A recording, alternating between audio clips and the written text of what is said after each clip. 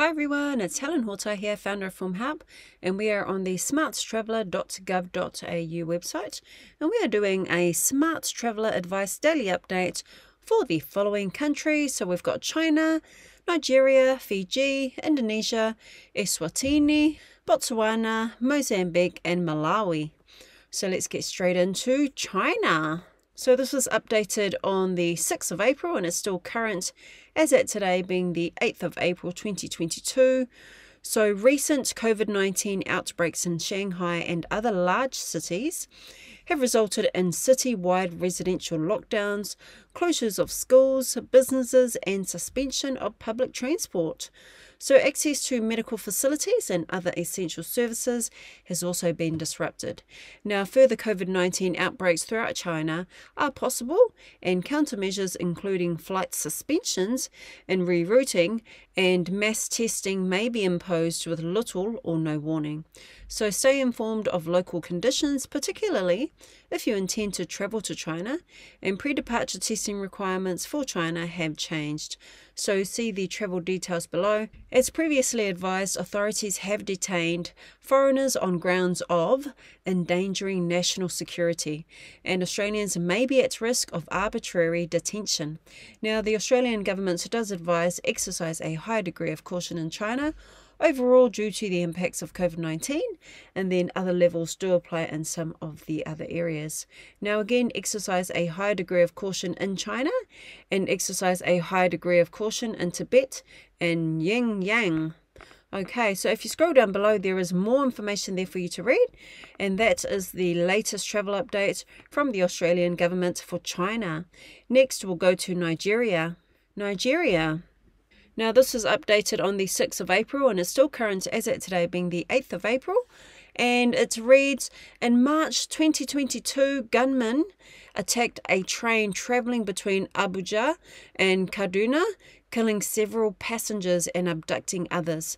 So avoid intercity transport by road and rail, and groups often target transport routes. You should reconsider your need to travel to Nigeria, and the potential for terrorism, kidnapping, crime, and civil unrest is high throughout Nigeria. Now, we continue to advise do not travel to other parts of Nigeria due to the very high risk to your safety. Now, if despite our advice you undertake travel within Nigeria, research routes and get professional security advice and support before departing. And the Australian government does advise reconsider your need to travel to Nigeria overall due to high threats of terrorist attack and kidnapping, the volatile security situation, and possible violent civil unrest and high levels of violent crime, and higher levels do apply. And again, reconsider your need to travel to Nigeria. Do not travel to Adamawa, Borno, Gombe, Kaduna, Katsina, Yobe, and Zamfara states. And do not travel to areas bordering Niger. Do not travel to coastal areas of Akwa Ibom, Bayelsa, Cross River, Delta, and Rivers states due to the very high risk of kidnapping, robbery, and armed attacks. And then exercise a high degree of caution in the states of Akwa Ibom, Benue, Cross River, Edo, Ebonyi, Enugu, Ekiti, Kwara, Lagos, Ogun, Ondo, Osun, and Oyo. Okay, and if you scroll down below, there is more information there for you to read, and that is the latest travel updates from the Australian government for Nigeria. Next, we'll go to Fiji. So this is updated on the 6th of April and it's still current as at today being the 8th of April. And it reads, fully vaccinated tourists and travellers can enter Fiji without prior approval or quarantine. And travellers 12 years and over must show a negative COVID-19 test before travelling. And this can be a PCR test taken no more than 2 calendar days before scheduled departure, or a negative supervised RAT taken within 24 hours of your flight's scheduled departure. Now, you must also show proof of full vaccination at check-in, as well as evidence of a pre-booked RAT that will be administered within 48 to 72 hours following your arrival into Fiji, and you must have travel insurance with international coverage for COVID-19. And face masks are optional and social distancing requirements aren't being enforced. Regularly review the Ministry of Health and Medical Services websites and Facebook page to monitor the COVID-19 situation in Fiji. And the Australian government does advise exercise a high degree of caution in Fiji due to the impacts of COVID-19, and again, exercise a high degree of caution in Fiji. And if you scroll down below, there is more information there for you to read, and that is the latest travel updates from the Australian government for Fiji. Next, we'll go to Indonesia. So this is updated on the 8th of April, being today, and it reads, to travel to Indonesia, you must be vaccinated with at least 2 COVID-19 vaccine doses. You must also provide evidence of a COVID PCR test taken within 48 hours of departure to Indonesia. And if you have any COVID-19 symptoms or a body temperature above 37.5 degrees Celsius on arrival, you must take a COVID-19 PCR test. You'll need to self-isolate until you receive a negative result. And if you test positive for COVID-19 and have moderate or severe symptoms, you may be taken to a hospital for treatment or an isolation hotel at your own expense. Now, children under 6 are not required to be vaccinated to enter Indonesia. Partially vaccinated 6 to 17-year-olds may be required to complete vaccinations by local authorities, and you can apply for a tourist visa on arrival in some cities such as Jakarta, Bali, Surabaya, Makassar, Yogyakarta, Medan, and Manado. And if you meet certain requirements, see the travel information below. So check the latest visa entry and vaccination requirements with your travel provider or an Indonesian embassy or consulate before travel. And the Australian government does advise exercise a high degree of caution in Indonesia overall due to security risks, the impacts of COVID-19, and then higher levels of play in some other areas. Again, the advice levels: exercise a high degree of caution in Indonesia and reconsider your need to travel to Poso Regency in central Sulawesi and to Papua Province. And that is the latest travel advice updates from the Australian government for Indonesia. Next, we'll go to Eswatini. So this is updated on the 8th of April, and it reads, we now advise you exercise a high degree of caution in Eswatini.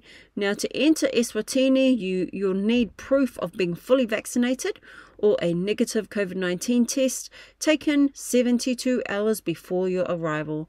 And the Australian government does advise exercise a high degree of caution in Eswatini due to the risk of civil unrest and the impacts of COVID-19. And again, those advice levels: exercise a high degree of caution in Eswatini. And if you scroll down below, there is more information there for you to read, and that is the latest travel advice updates for Eswatini from the Australian government. Next, we'll go to Botswana. So this was updated on the 8th of April, and it reads, we now advise you exercise a high degree of caution in Botswana.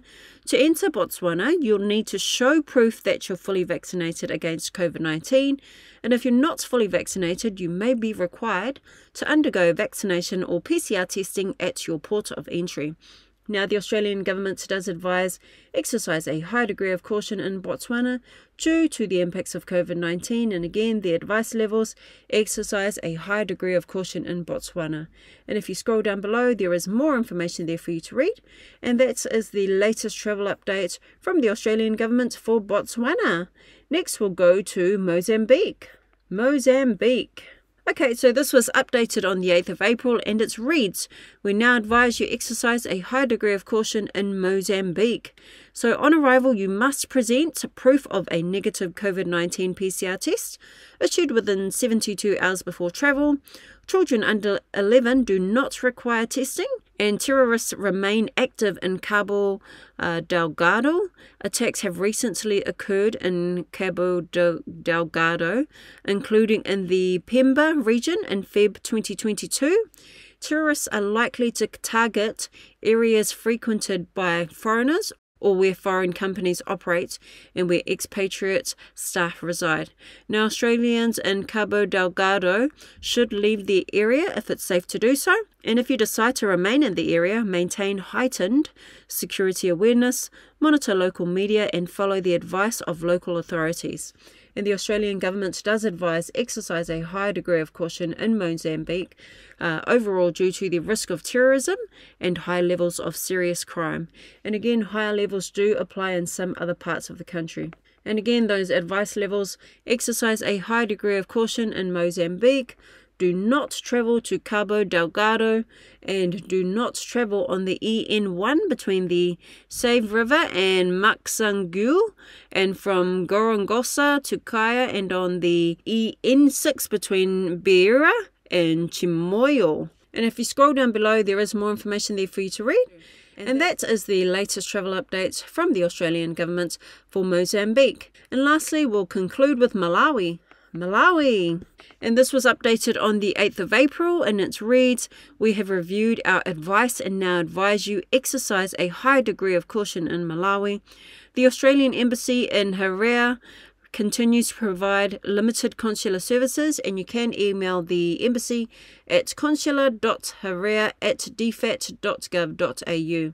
And again, the Australian government does advise exercise a high degree of caution in Malawi due to the impacts of COVID-19, and then other levels apply in some parts of the country.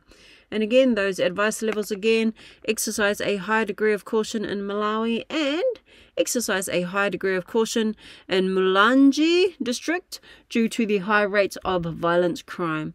And if you scroll down below, there is more information there for you to read. And that is the latest travel advice update from Malawi. And that concludes our Smart Traveller Advice Daily Update for those countries. Thanks for listening. Don't forget to like and subscribe.